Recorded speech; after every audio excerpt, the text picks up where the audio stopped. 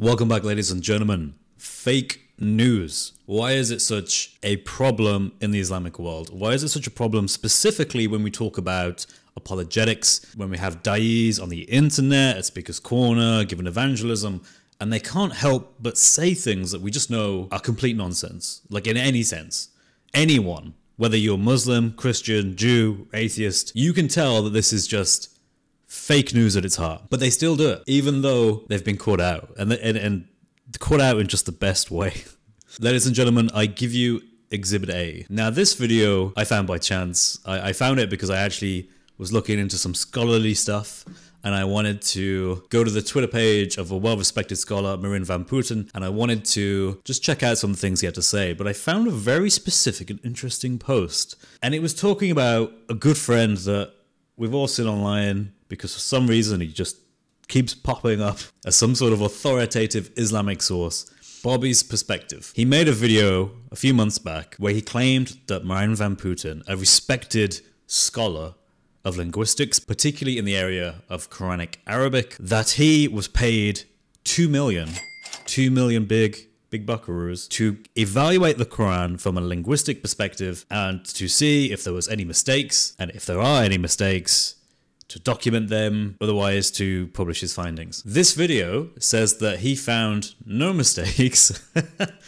that he basically proved the Quran has been preserved in the highest sense, and this was some sort of new amazing thing that everyone should know about, and people should just rush in droves to become Muslim because this scholar has just proved there are no mistakes in the preservation of the Quran. Yeah, so how do you think this went? I'll give you a clue. He did not say any of this. And he got a bit upset about it, and I think rightfully so. You know, if someone's quoting you and they're using you to make viral videos, because this video went viral, not just from Bobby's perspective, but from other channels as well. The Muslim Paradigm, I think, is another channel that originally shared this, as far as I can tell. But from there, tons of people have made content from this, Muslim channels that are perfectly okay with lying to their predominantly Muslim audience, because there needs to be a win for Islam now. It's taken too many L's over the years. There has to be some good news. What is that good news? Marijn van Putten, he's going to save the day. So let's watch the video and let's see the kind of things that they're saying. Alhamdulillah. Guys, today we're going to react to scholar paid 2 million to find mistakes in the Quran, shocked by what he found. This is Professor Marijn van Putten, who received a whopping 2 million euros grant by the European Research Council to linguistically take apart the Quran and figure out whether it lives up to its extraordinary claims as a perfectly preserved book originating in the middle of the 7th century. Let me stop this real quick and read this out. 5 Leiden researchers have been awarded a consolidator grant by the European Research Council. This grant, up to 2 million euros, will enable them to continue and expand their scientific research. The ERC consolidator grant is awarded to promising researchers of any age and nationality with between 7 and 12 years of postdoctoral experience. They can use the grant of up to 2 million euros to fund a team of co-researchers and support staff over a 5-year period. So this is extremely impressive, of course, but we have to clarify the 2 million euros are not only for the one scholar, but they gave him 2 million euros to conduct further research, which makes this whole claim even more grandiose, because it means they really want to dissect the Quran from every possible angle and engage a whole team into the matter. This is quite interesting. Before we get to what his analysis revealed, it's worth quickly going over the standard Muslim timeline. This gives us a frame of reference to compare the professor's scholarship against. In 610 CE, Prophet Muhammad ﷺ receives his first revelation. In 632 CE, the Prophet ﷺ passes away and all revelation ceases. By now, the Quran has been entirely memorized and inscribed on various perishable material. In 632 CE, from various written material and men's hearts, Caliph Abu Bakr radiallahu anhu gathers the Quran into a single book, Mushaf. Note, the Prophet died this very same year.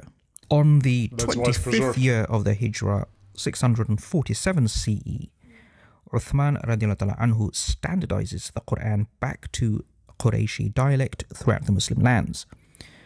The period between the Prophet ﷺ death and standardization of Quran is about 15 years. Now, bear this in mind.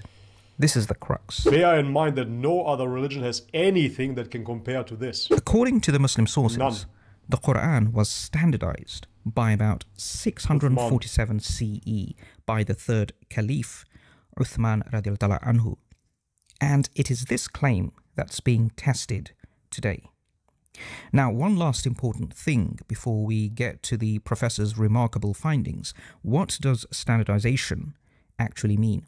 Well, from the time of the Prophet ﷺ to the third Caliph, Uthman radiallahu anhu, a 15-year period, the Quran could be recited in 7 Arabic dialects called ahruf. Exactly, and this is what the Islamophobes use against Islam. They say that there are many different versions, however, those are just dialects. Now, this doesn't mean 7 different Qurans. Exactly. It means the 7 readings of the Quran are the same. But there don't get are it. minute dialectical differences in how certain words are pronounced and spelt. This flexibility existed to assist the non-Quraysh Arabs with their recitation. What's important to remember is these 7 readings are mentioned in authentic ahadith, and so they're a part of the canonical readings of the Quran. They're not corruptions, and they certainly don't impact the theology. So straight away, they're setting up Marijn van Putten as being a respectable scholar. But then when they start to go into the details of his research, they have to remind their audience that there is actually 7 Aruf, and yes, the Quran is revealed in these 7 different ways. But don't worry about it. It's just dialects. It's just dialects, guys. Don't worry about it. And they all disappeared anyway because it was standardized in the Qurayshi dialect, so it's totally fine.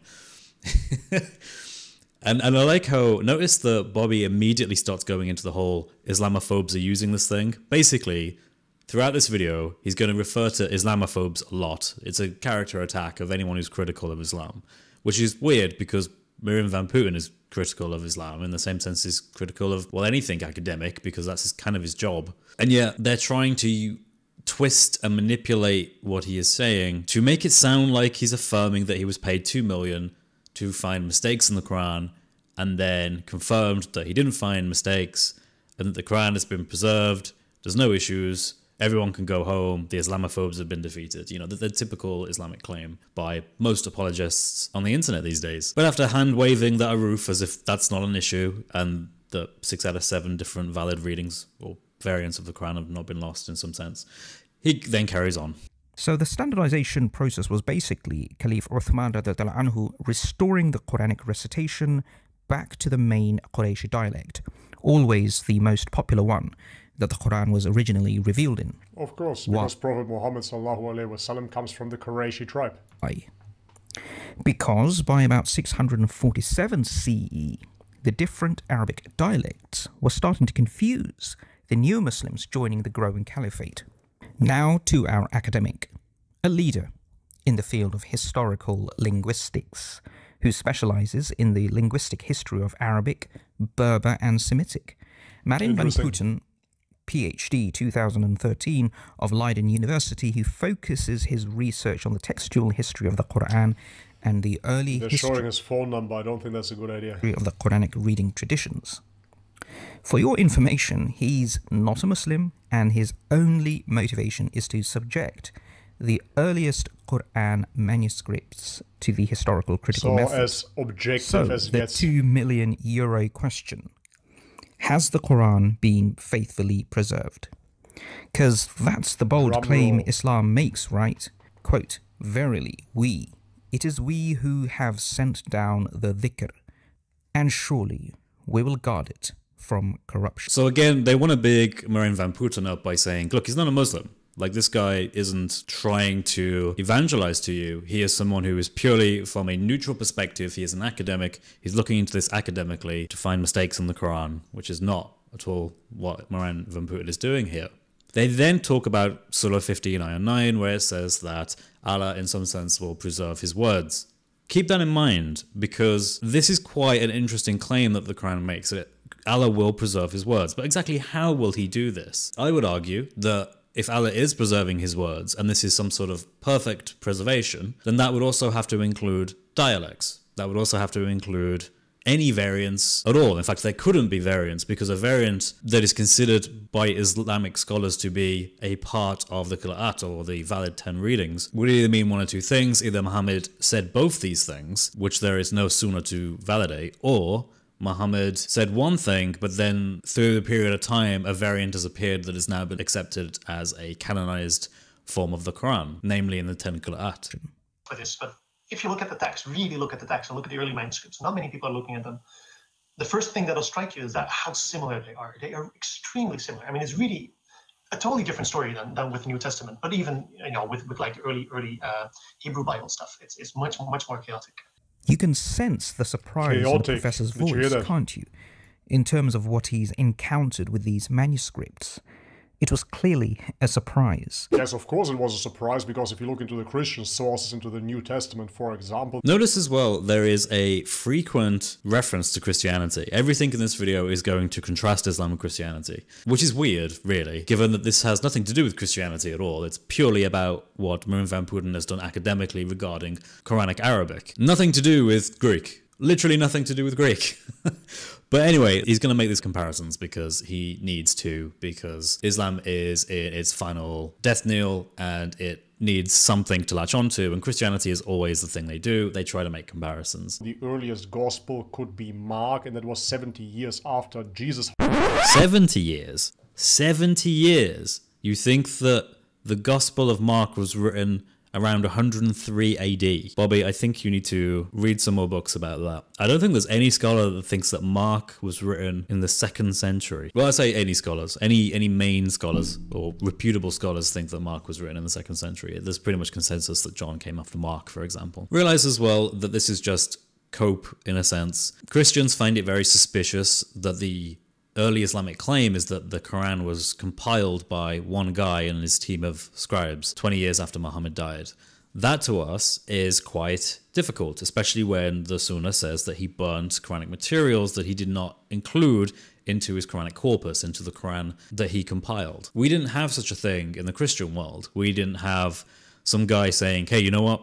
Give me all the books of the Bible and I'm just going to go through them, decide what I like, what I don't like, and I'm going to burn the stuff I don't like. I'm then going to say, after I finished this book, that anyone who has something different to this needs to be punished, and to put severe punishments for those who continue to push a different style of codex from what I've published. And yeah, you guys just have to trust me that I totally did the right thing and didn't disregard any potentially viable information or variants or surahs or verses or anything like that. Keep in mind, the Quran was still in only one language at this point. It was still in Arabic. So in other words, you can't go to other languages to validate that the material that Uthman lost wasn't actually that important. In fact, scholars don't know what information was lost, to be brutally honest. There's still speculation about exactly what they could be. Because the Quranic materials were only in Arabic, it's harder to validate what that material might have been. But in the Christian perspective, it was very early on translated into different languages. Therefore, from an early perspective, you can compare manuscripts from different languages, and if there's a general consensus on what is written, then you can say, well, we're fairly happy that there wasn't some mass kind of change happening. That process is embedded in Islam. The mass change in the text in Islam starts from almost the beginning. It starts from 20 years after Muhammad died, where there was a committee put together to make the Quran as we know it today. We know from Abdullah ibn Masud and Ubay ibn Ka'b that they had different codexes with different surahs in. There are the 5 surahs that are in doubt in Islamic scholarship, Surah Al-Fatiha, Surah Al-Nas, and the others of which there is questions about whether or not they should be actually in the Quran. Uthman standardized it and gave us an answer. Was that the right answer? I don't know. Depends who you ask. There were other companions that said it wasn't. Absolutely no comparison to the Islamic preservation. By way of comparison, he mentions the Hebrew Bible and the New Testament, but it's clear the Quran is in a league of its own.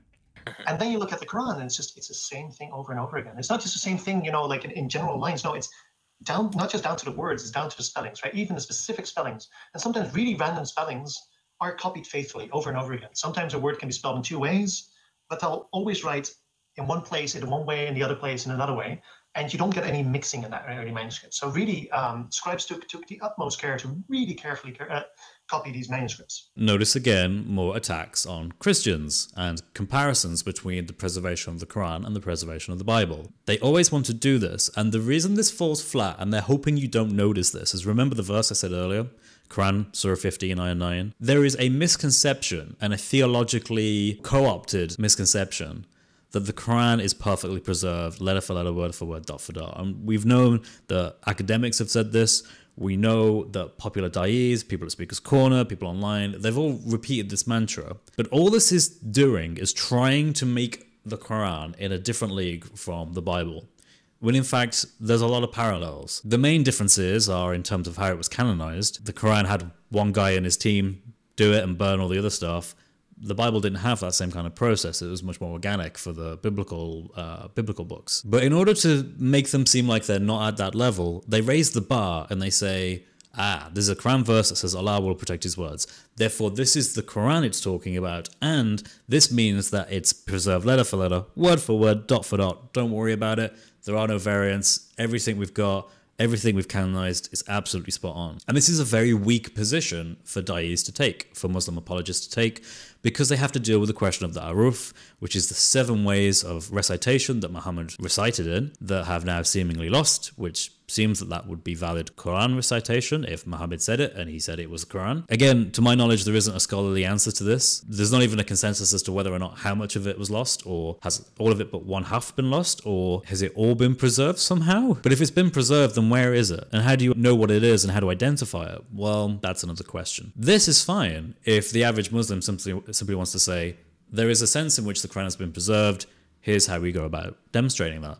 And I think Marijn van Putten has a very good point when he says, yeah, you can look at preservation, and generally speaking, we can trace this back to a Uthmanic codex type, and we can see that he follows it pretty faithfully. The Ten Qira'at, for example, follow the Uthmanic codex type, the Razm that we have in the Uthmanic codex. That, I think, is perfectly fine. It's when Muslim apologists get a bit sneaky and they start to add other things. It's been preserved so amazingly. There are no issues with it. It's just this could only come from Allah. Really? First of all, there was a lot of material that was lost very early on. Second of all, the aruf problem, I don't think actually has an answer or ever will have an answer. So that's potentially 6 out of 7 different valid ways of reciting that are now lost. That's 85% roughly of the Quran. Again, does that mean it hasn't been preserved? No, it just means it hasn't been preserved perfectly. It means that there are issues in preservation where there are verses that are in doubt, there is ayah that there is disagreement over by very popular imams, a lot of them of whom were those who were reciting the Qira'at. We have the Rawiyah of Hafs or the Rawiyah of Wash. They don't fully conform on everything. And this is the research that Marijn van Putten puts on his Twitter feed, you know, for people like me just to go on and read and be like, he says that this is different to this. Yeah, that's not perfect preservation. Anyway, let's move on. Now, here's the beauty of this.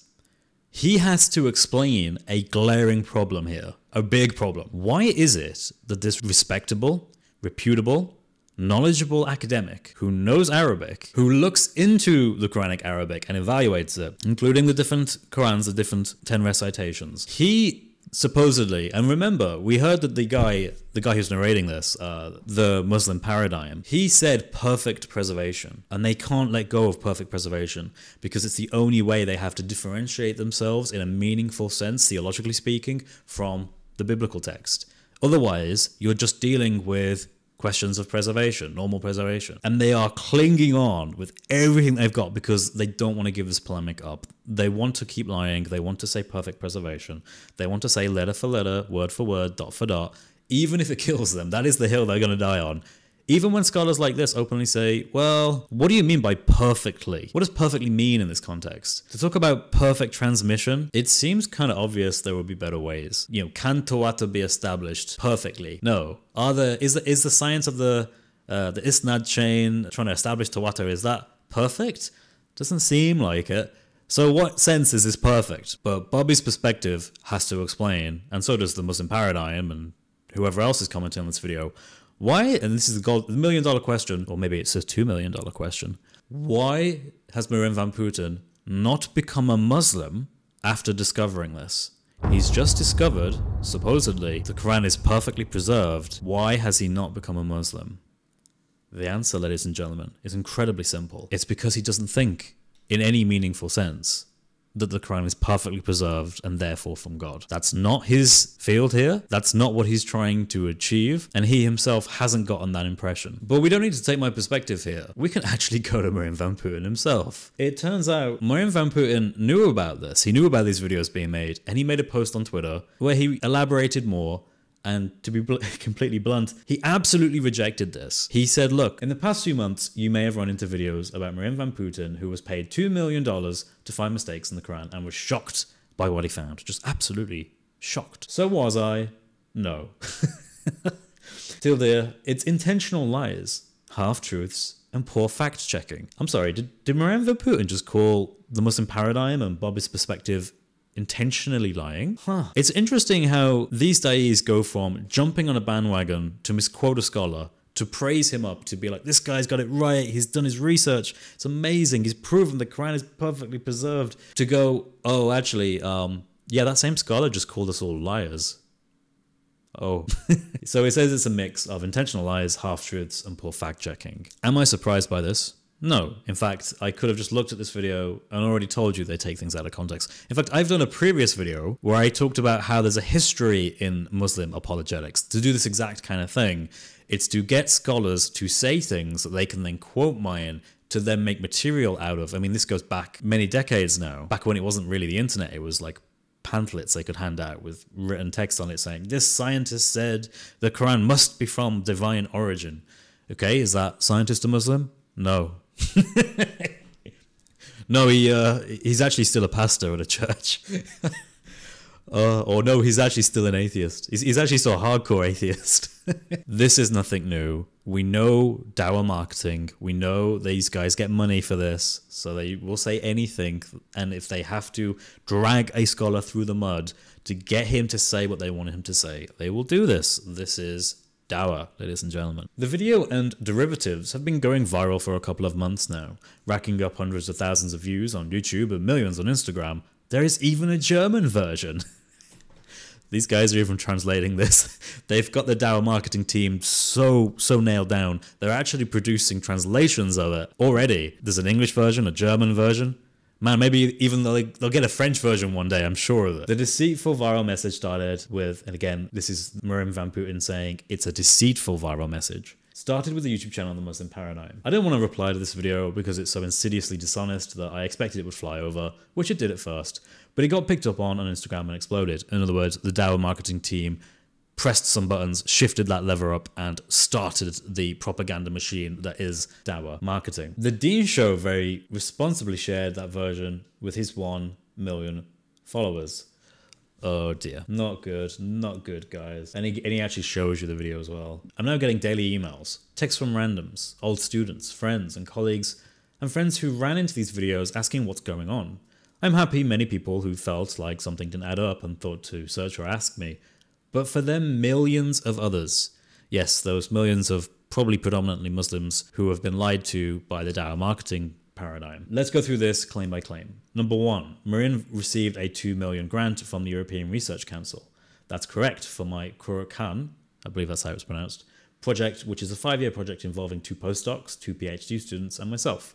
The project is still ongoing, started January 1st, 2023. 2, I received this grant in order to find mistakes in the Quran. Original video formulates it a bit more carefully than its clickbaity title, but it's still equally wrong. This nuance was lost in later derivatives. No, this is not the goal of the Quran project at all. So no, he wasn't paid 2 million to find mistakes in the Quran. That's not the intent. This can be found out quite easily by typing ERC Van Putten in Google.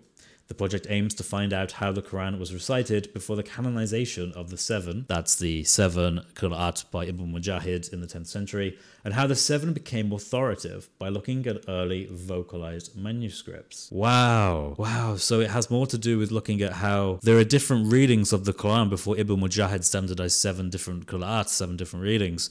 And he wanted to look at how the Quran was being recited before that. And how is it that we ended up with 7 authoritative ones and we dismissed the others? Nothing to do with some weird theological claim of, is there any mistakes in the Quran? There cannot be any mistakes in the Quran. Or Marijn van Putten going on a mission to find these mistakes. and finding instead that the Quran was perfectly preserved. Nope, nothing to do with that. That was just a lie. My analysis in the ERC project showed that the Quran contains no mistakes. Oh no. This is, of course, absurd. The project started this January and is set to run for 5 years. There are no results yet, and in any case, it's not about finding mistakes at all. He hasn't even done this yet. They're literally telling you, think about this, Muslims, they have been telling you that Marijn van Putten has concluded his research by saying that if the Quran is perfectly preserved, there are no mistakes. He's not even done it yet. He's done 1 year out of 5, and they're already like, he's already done it. Nothing else to find. All done. All done. The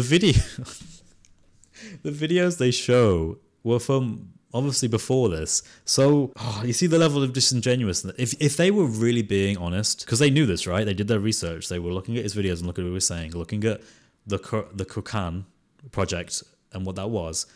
They would have known it ran for 5 years. They would have known it's nowhere near finished yet. They would have waited and waited, or at least premised it by saying, hey, this is what he has found so far. They never do that in these videos because there is no intent on being truthful. There is only intent on the Dower marketing machine to pump out as much nonsense as they can, make it viral by making crazy claims, and then hoping the lies can run faster than the truth. That is sad. That upsets me, genuinely. Then he goes on to say what he actually thinks about grammatical mistakes. He talks about how he thinks the Uthmanic text was a very stable text, in that, yes, these qira'at, these variants do seem to generally come from this Uthmanic text. But again, Da'is are not interested in Marijn van Putten saying it's preserved as a way you can argue for preservation. They want perfect preservation. They want, there is no theological contesting the idea that the Quran is not from God. This is absurd in its religious claims over academic claims. But they want to take those religious claims and put it in the mouth of Marijn van Putten, even though he's not a Muslim. Suspicious much. And of course he points out what we have known in biblical scholarship for a long time. This actually says nothing about the presence of mistakes or not. The whole point of precise copying is that you also copy any mistakes that are in the text. So if there would be a scribal error or some other mistake in the original, it will be accurately copied. Yeah. I mean, we know that the Uthmanic Codex, and Marijn actually says this as well, the Uthmanic Codex is not a single reading. There are actually variations in the Uthmanic Codex that were given to different regions. And we know this because early Islamic sources talk about that. Is that a mistake or is that intentional? Interesting question. Marijn concludes with the following. So, fake news. It's deceitful and it is not an honest mistake. I told the original maker that it was dishonest and that he should take it down. But he was too interested in the worldly gains of his YouTube channel to consider honesty and continued plastering it everywhere. But how funny that Bobby's Perspective and all these other YouTube channels that were publishing this video trying to encourage Muslims have just been refuted by the very person they were quoting. How beautiful. So what can we take away from this video? Be very skeptical when you see Muslims claim scholars that affirm the preservation of the Quran, because they're almost never going to say, this scholar affirms in a general sense we can say that most of the Quran is preserved. They will never admit this, because to admit this is to admit that their perfect preservation, letter for letter, word for word, dot for dot, halakha for halakha, that lie is a lie. And they can't admit this, so they have to keep telling you, this scholar just affirmed the Quran is perfectly preserved. Not only did the scholar never even use the word perfect, Marijn van Putten's pinned Twitter post actually even calls into question as to what that term really means. So why on earth would you think he'd be using it? Ultimately, I think the Islamic perspective is going to follow the same trend as the Christian one has been doing for the last 300 years. We believe that the message inspired through the Holy Spirit and written by man is preserved. A text is merely a text, and a copyist is merely a copyist. To suggest that Allah or God sends lightning bolts down whenever a copyist makes a scribal error, that's not what we mean by preservation in this sense. The Christians believe the message has been preserved. Christians sit very comfortably in this. Muslims are in a very shaky position because sooner or later they're going to have to admit they've been lying to people about how the Quran's perfectly preserved. It isn't. But will you ever hear them admit that? Well, I think maybe one day they will. Maybe one day. Hopefully in my lifetime, but you know, if we keep making these videos, maybe it'll get to them and they'll be like, hey, we gotta give this up. The Quran is obviously not perfectly preserved. Someone called Dr. Yasakari. Thanks for watching this video. As always, Christ loves you. He draws you to him. No one comes to the Father except through him. There is eternity of peace and love and truth waiting for you through the open arms of our Lord. God bless you all. I hope you have a great day. Take care.